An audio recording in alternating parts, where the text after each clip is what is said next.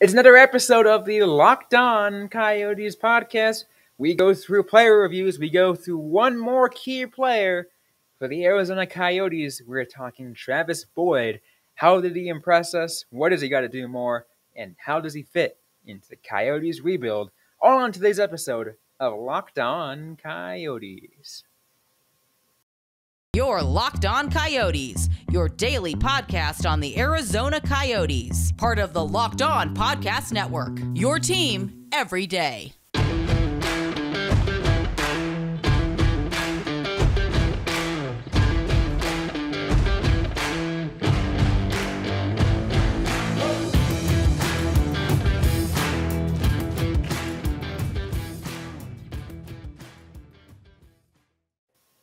Welcome to the show, everybody. I'm Robyn Leonio. That's Carl Pavlik right beside me. On today's episode of Locked On Coyotes, before we get started, I want to thank everyone for making Locked On Coyotes your first listen every day. We are available everywhere you get your podcasts and are absolutely free to everybody to listen and watch. That means we'll never, ever have a paywall. But in today's episode, we are going through even more of our player reviews. We're finally kind of like rounding out our key players. Depth players will be coming later, but we got the rounding out on this one. We are talking Travis Boyd, a surprising one, to say the least, Carl. Oh, yeah. I don't think either of us expected Travis Boyd to be one of the key players for the Coyotes this season. I don't think any of us expected him to finish fourth in goals scored. Although if you look at his history, if that had happened based off our predictions, it would have been a very dire season for the Coyotes. But he surprised us. He is, I think, more so than any other player Bill Armstrong acquired, other than maybe Gostisbehere and Stroman. So of all the forwards, he's the player who best kind of epitomize the, make the most of your opportunity. 17 goals, 3 just shy of a 20-goal season. That tells you a lot too, and that's in 74 games played. So we talked about 20 goal scorers for the Arizona Coyotes, and I think back to maybe what we're talking about in the preseason, and we're just we were wondering if there were going to be any 20 goal scorers for the Arizona Coyotes, and we end up getting 3 and almost another one. Yeah, and I think more impressive than just the actual goal scored, Travis Boyd's previous high amount of goals in a season was 5 in his first full rookie year with the Washington Capitals. He had 5 goals, 15 assists. That was his previous high. He finished with 17 goals and 18 assists, just blowing that out of the water. Yeah, which is absolutely amazing, and it goes along with the theme that we talk about with a lot of these players for key players, is coming out with something to prove, right? Because he just signed a freaking 1-year contract worth at the minimum at $750,000, and he impressed enough that a little over halfway through the season, Bill Armstrong was like, "Hey, we like what you're doing. We'll sign you to 2 more years." Yep, and I mean, let's be real. He kind of ended up the de facto number 1 center for the Coyotes. He was, he had some phenomenal chemistry with Clayton, Keller, and Nick Schmaltz. He centered that line for most of the season. And if you're playing with those two, you're going to get, points. You're going to get goals.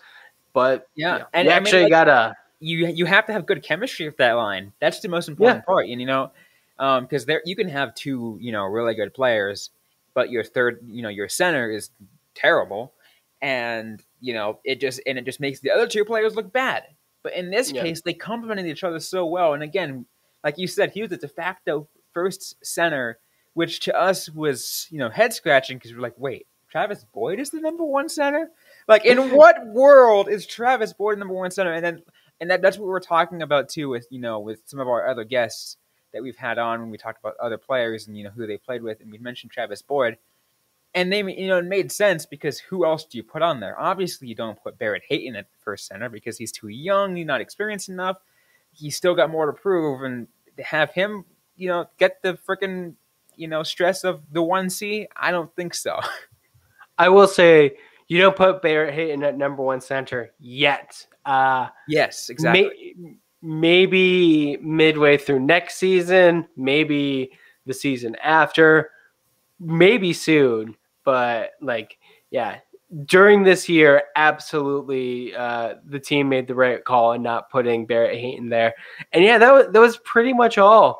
Like that last minute trading of Christian Dvorak, I was just kind of like, like who are the Coyotes going to play at center? And I mean, Travis Boyd just kind of worked out best.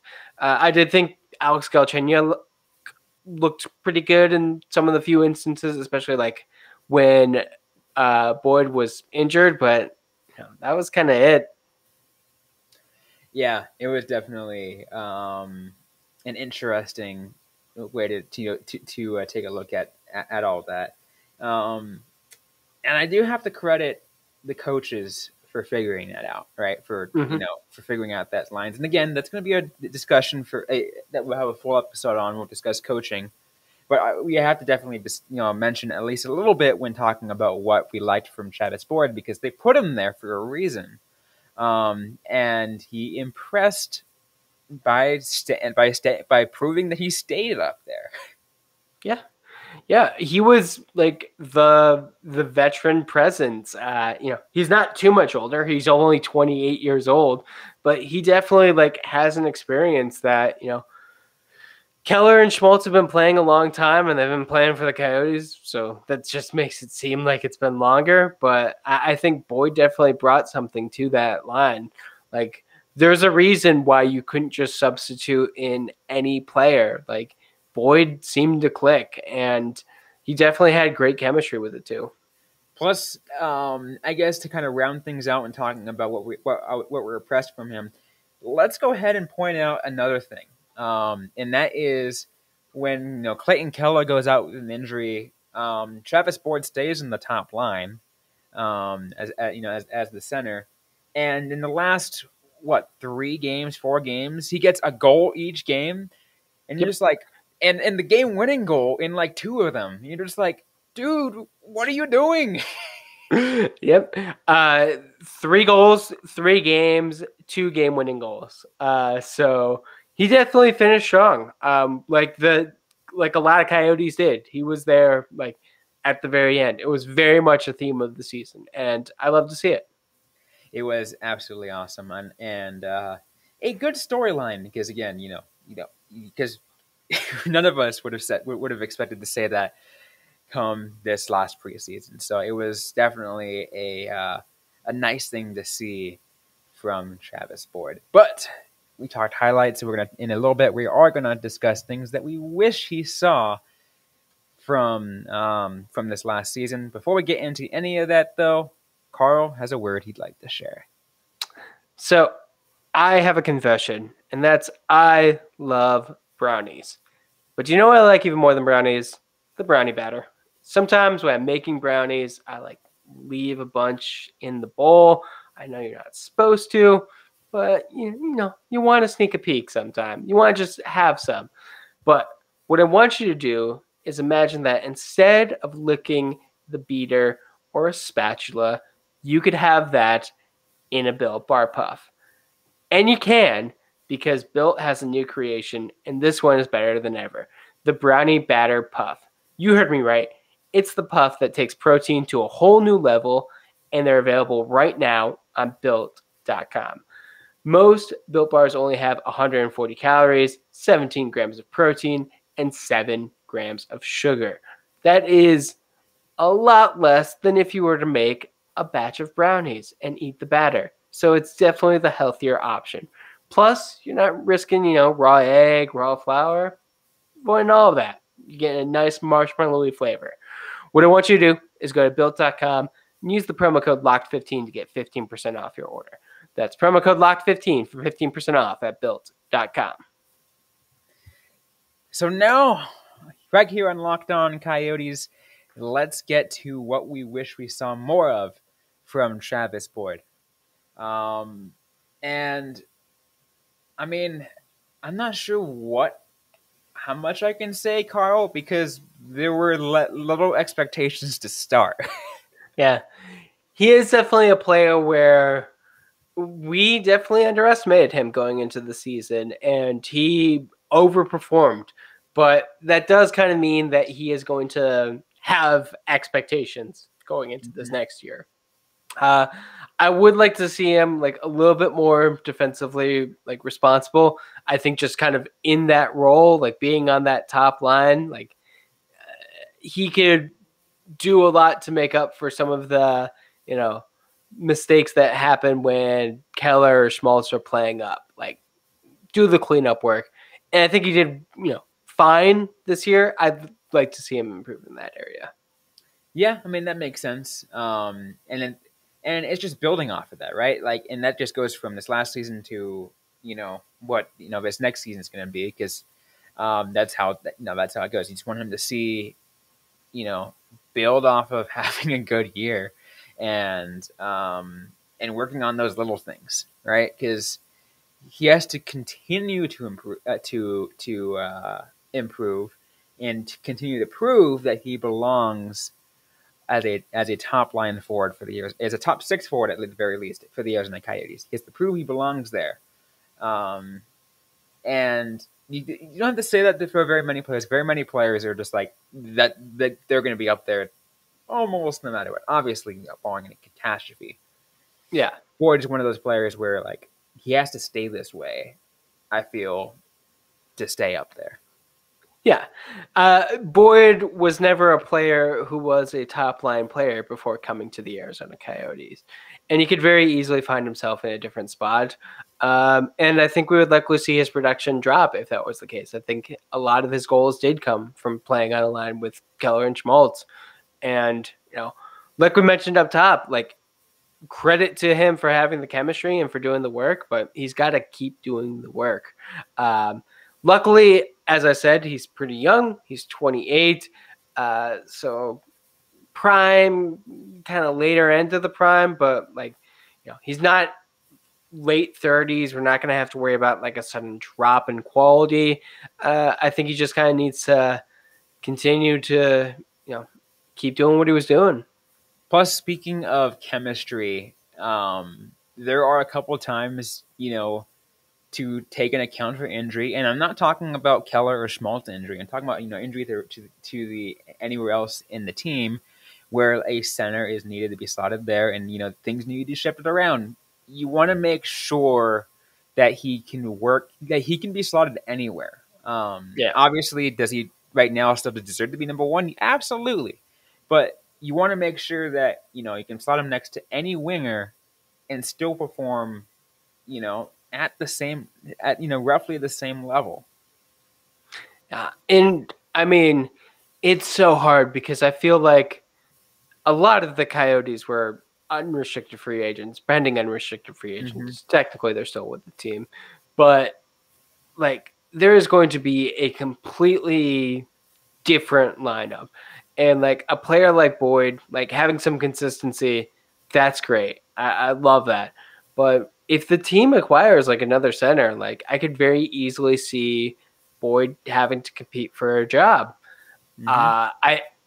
I don't really know if he is the type of player who kind of thrives off that kind of competition. We know that there are some players who do, some players who don't. I think he is the type of player who is willing to take a risk, like a chance on himself and sign with like a team like the Coyotes. So I am confident that he is going to continue to improve and kind of keep himself like worthy of the position he's in. Yeah, I think he'll, he'll stay there. I think based off what we've seen so far, right, that's the trajectory he's going. And let's be real, based off a lot of the players who have had something to prove, it's going to continue to be that way, right? at Mm-hmm. least for a few more years. That we're going to have the same theme where everyone has something to prove. Even if said player already proved it, they got to do it again. Yeah, and that's the thing about professional sports. Ultimately, it doesn't kind of matter what you did last season. Like as soon as the new season starts, new season. So you got to do it all over again. Absolutely. We still got more to get to though. On this episode of Locked On Coyotes, we're going to discuss, grades and what we're going to see from from Travis Boyd down the future in just a moment. But first, we got a quick word from our sponsors.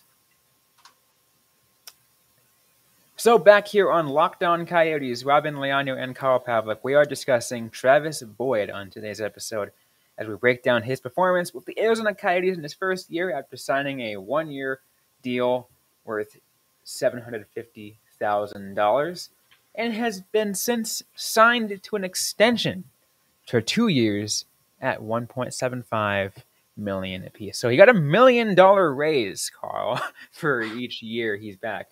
Yep. Obviously, that's a good sign, and a sign that he's going to be down there for the future. But before we get into any of that, though, let's get to some grades.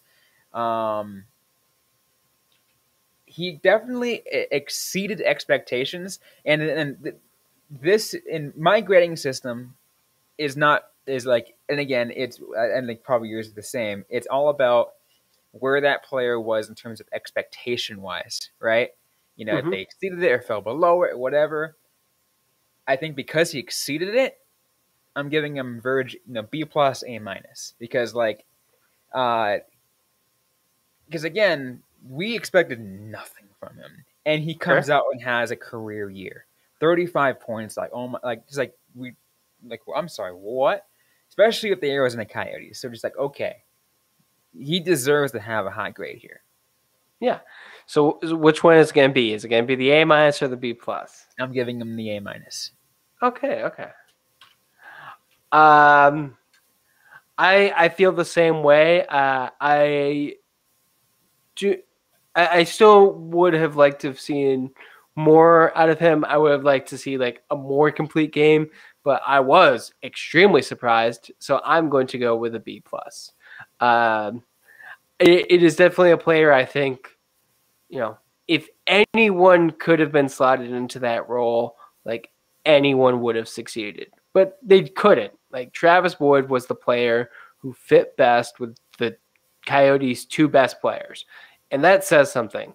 I don't know if he has the best game, but he is the best at that role for right now. So I am going to be impressed by that. It's a role playing thing, and which is interesting because normally role players are depth pieces, right? Yeah. There's a reason why we're not including Travis Boyd under our depth players reviews because he exceeded expectations and got slotted into a spot that no other, like very few other players in the team can say they did, and that's again centering Clayton, Keller, and Nick Schmaltz.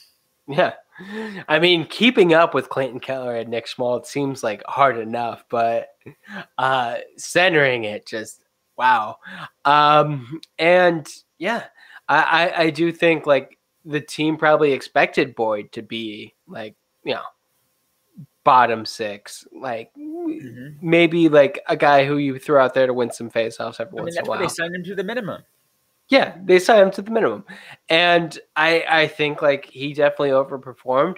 I do think the fact that he got a $1 million raise as opposed to a like $3 million raise maybe says something about how Bill Armstrong views his, long-term future with the team.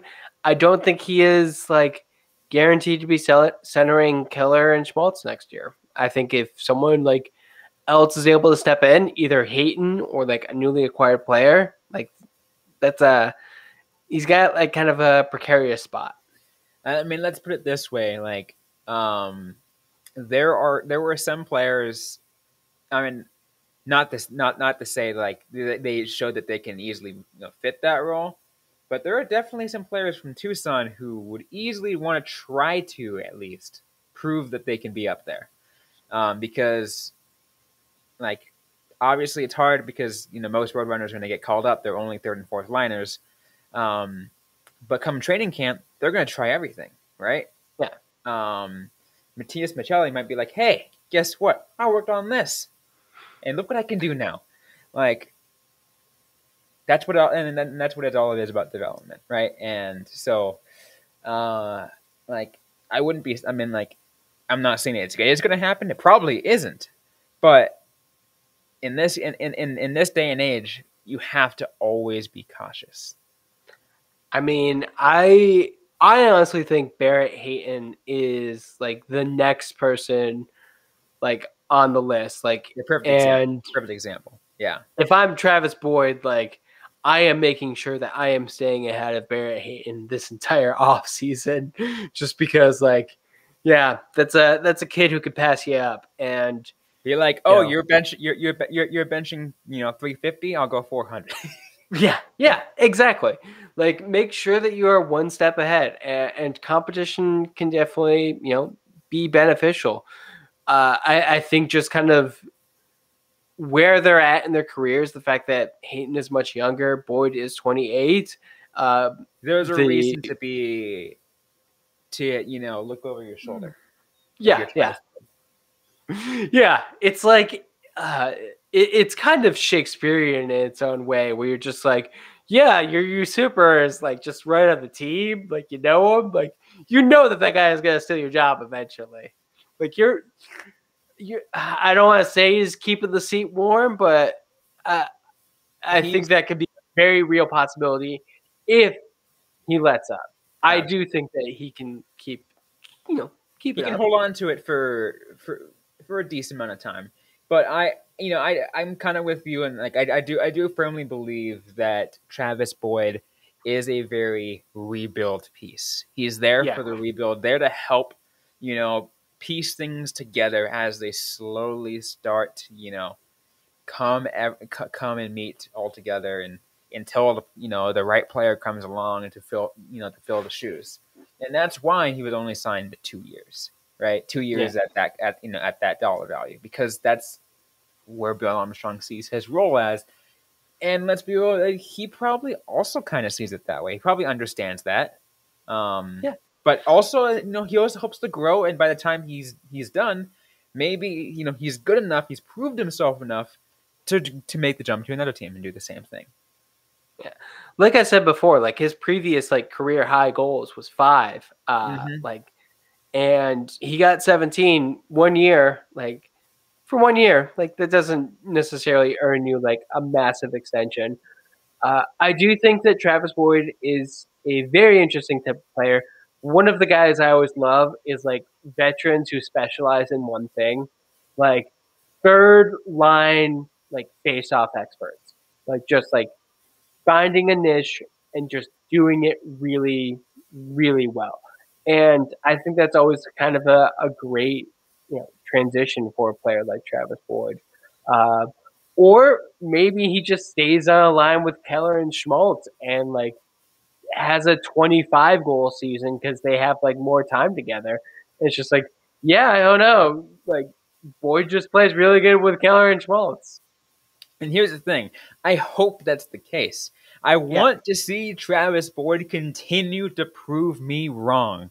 Like, I gave him a good grade to exceed expectations this year, but the thing is, my expectations remain low.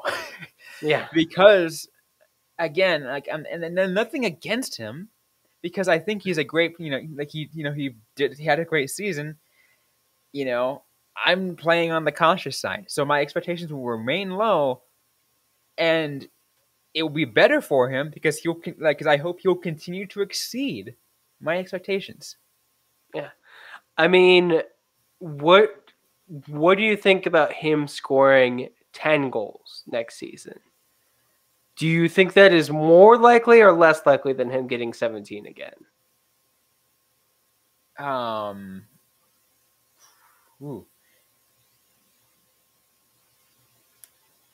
don't know. That's a good question. I had to think about that one.